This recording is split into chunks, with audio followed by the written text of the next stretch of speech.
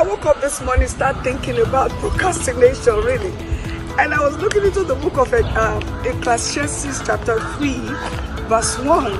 And the Bible was really talking about there is time for everything. And I was like, time for everything, that is for real. There is time for everything. Sometimes people don't understand people who procrastinate. Am I saying that procrastination is good? No. Procrastination is not a good thing. But there is a struggle with people with procrastination because they always look at the time. And when they look at the time, it's 10 a.m. and they're dressing up. In their mind, it's still 10 a.m.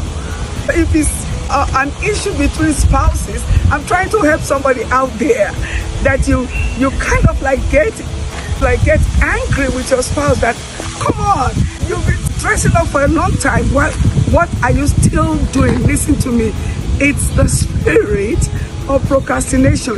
Those who procrastinate do not understand time. In their mind, they are still thinking the time that they looked at, 10 o'clock, 10 a.m. they look at, is still 10 a.m. It has not changed. But time does not wait for anyone. Time keeps moving.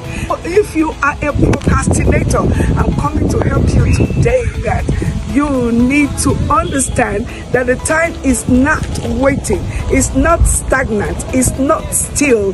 The time is moving. It wasn't the 10 a.m. you saw in the last 5 minutes.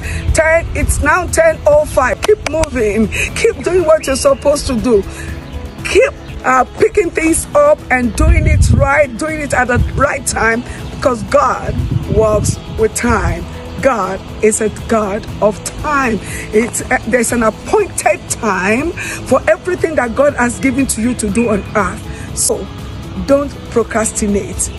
Keep moving because the time is moving. God bless you. May you excel, exceed in everything you lay your hands upon to do. In the name of Jesus. I love you. Ciao. Bye-bye.